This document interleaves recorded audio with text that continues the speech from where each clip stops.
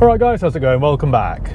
Well, today I'm in this 2015 Audi A6. This is known internally and on nerdy forums as the C7 model, and it ran from 2011 until 2018.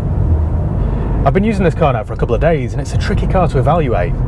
There are lots of things I really like about it, but there's no one thing that I love. And I think, for me anyway, that is Audi in a nutshell. There's nothing really wrong with them, they're just a bit clinical, a bit boring. There's no real character. But like I say, there is a lot to like. Firstly, you've got the styling. Now I think it's a really handsome looking thing.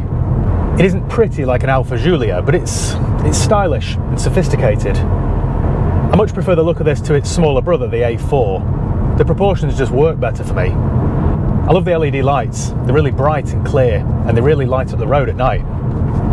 I also love how the indicators look like that snake game you'd get on your Nokia 3210. It's all quietly confident. It's nicely inconspicuous. They're making a state version too called the Avant, and I think that looks even better. I think if you were to stick a private plate in this, nobody would know you were in a 7-year-old car. It looks current and expensive. Especially if you go for an S-Line model like this. They do an SE model, but that does look a little bit dull. Better still, you could go for a black edition. They look really stealthy and menacing. Moving inside the A6, it's more of the same. It has a really stylish interior. Okay, this one has black leather seats and a black headlining, so it does feel a little bit dark and gloomy, but it still feels really modern. Everything feels really good quality too, including the seats, which are both soft and comfortable, but also quite supportive. I particularly like the layout. Everything's where you'd expect it to be. It's very sensible. This infotainment screen here folds away neatly at the touch of a button. I like how it has a wraparound dash like a Jaguar XJ. I also like the materials they've used. This brushed aluminium feels very upmarket, and you get a nice comfortable centre armrest. The controls for the infotainment are down here, exactly where you'd need them to be, and I also like how they've included a volume knob. Bit of coolio. In case you're wondering where I am today, I'm not in the High Peak area, I'm over in Lytham. I thought I'd give this A6 a run out and see how good it actually is on fuel. The steering's very light and numb and a bit vague, but a lot of people aren't interested in that. And the actual feel of the leather steering wheel's nice. It all feels upmarket. As a commuter car, it's probably exactly what you want. It's effortless. One thing I've noticed is the ride is a bit firmer than I'd hoped. You do find yourself driving this avoiding all the potholes, so you don't need to visit your chiropractor. I spent about an hour in this on the motorway, and it is the perfect motorway cruiser. I always think about this when I get in a car, which sounds a bit weird now I say it back, but this is the kind of car that I would jump in and drive to London without a moment's thought. I like how quiet it is. It's nice and refined. It's a lot quieter inside than that C-Class Mercedes I filmed with recently. You can't really hear the diesel engine in this. You can a little bit when you're pressing on, but it's nowhere near as loud as that C-Class. A couple of complaints I've got about the interior. The climate controls are a bit too fiddly to operate. I don't like how you fold in the mirrors. It always feels a bit cheap. And Bentley's the same. All VW Group stuff. Thought I got sticky mirrors then. Oh, got a mind of their own. There we go. Also, as clear as the font on the gauge cluster is, there's a bit too much information. It's a little bit confusing. I do like how you can change it though, so your sat-nav appears in the middle of the dials there. You also get front and rear parking sensors, heated seats, digital radio, heated mirrors, all those creature comforts that you've got used to now. So it is a really easy car to live with, this. Just seen the Big Dipper, we're near the Pleasure Beach. It's a weird coincidence this actually, but I haven't been up here since I filmed with that RS6. That was also a C7 model. Somebody later commented that an RS6 driving through Blackpool does look like the stereotypical drug dealer car, which I can't really argue with. But I think I'm safe in this 2-litre diesel Ultra in white. This is a bit more accountanty. There's plenty of room inside this. Plenty of headroom, plenty of leg room, plenty of elbow room. There's lots of storage, you get a decent sized glove compartment, 2 cup holders, although for some unknown reason one's smaller than the other. It would make a good family car this, because there's loads of legroom in the back. In fact, I'm pretty sure I've been in a few of these as Uber Premiums. Uber Exec, whatever they're called. Should we get to stick a rock? I think you could even give somebody like Peter Crouch a lift in this and he wouldn't be complaining. What's more, it's also a very safe car. This got top marks at Euro NCAP. Moving back to the boot, that's also a very usable size. That offers 530 litres of space, and the seats fold down too. Interestingly, that's 10 more litres than you get from the equivalent age BMW 5 Series. Thinking about it, I don't know why I said interestingly. That isn't interesting at all, is it? With the rear seats folded flat, that space goes from 530 litres to almost 1,000. Perfect for those weekend trips to IKEA. They also make an all-road version of the A6, which I filmed with last year, and I was really impressed. I was impressed to the point where I'd actually go out and buy one with my own money, which is some statement. They also make a sportier S6, which I haven't yet filmed with, or the RS6, like I mentioned earlier, and that is just a feat of engineering.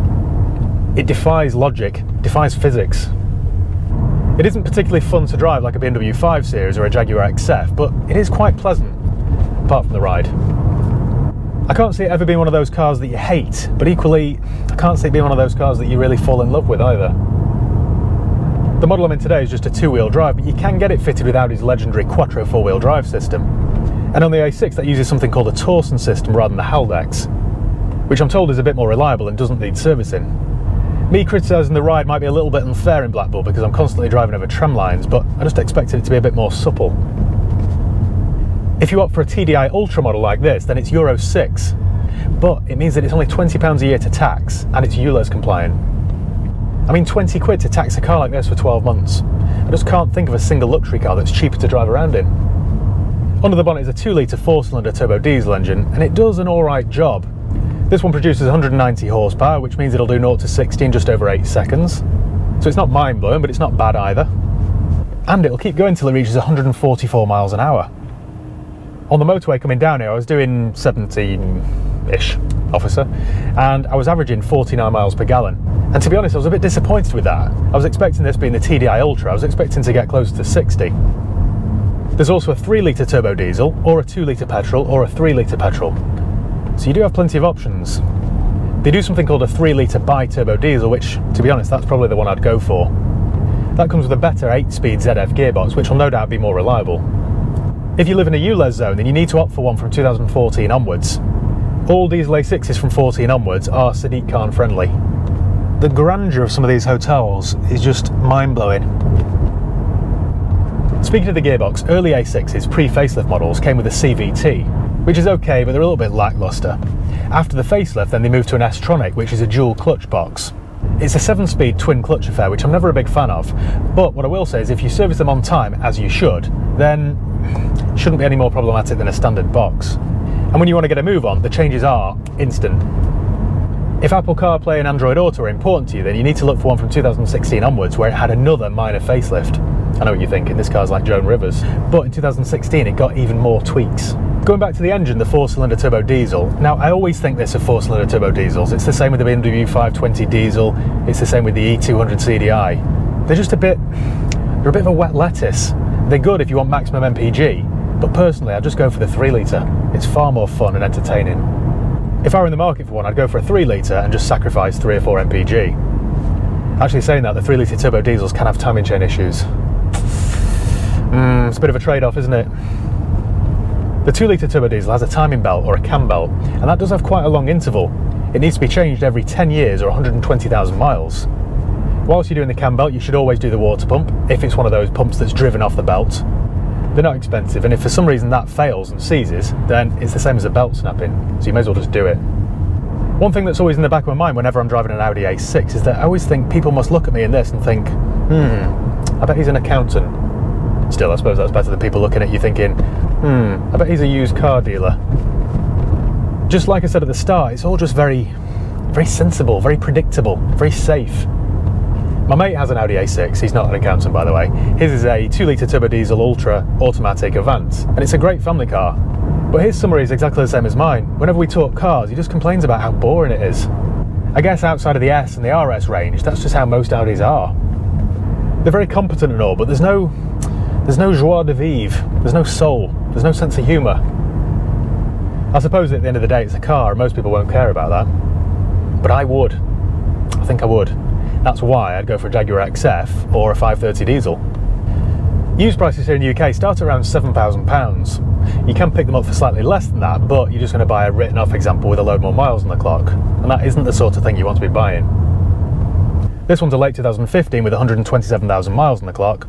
Great history, cam belt done, gearbox service, all that sort of stuff, and it's an S-Line in a good spec. And this one's 11,995. So it is an awful lot of car for the money. Well, I think that's about it. I always title these videos, should you buy an Audi A6, for example? And on this occasion, I don't think I've given you a clear answer. But in my defence, that's not really my fault, it's kind of the car's fault. It's a good car, but just not a great one. It's alright. Maybe that's what the A stands for. The Alright 6. Thank you once again for watching. Make sure you give the video a thumbs up if you enjoyed it. Make sure you subscribe if you haven't done already. You can follow me on Facebook, Instagram, Twitter. I'll leave the link below. If you've got any comments or questions, let me know below and I'll do my best to get back to you. I think now I'm going to stop for some fish and chips. When in Rome. Cheers guys. See you next time.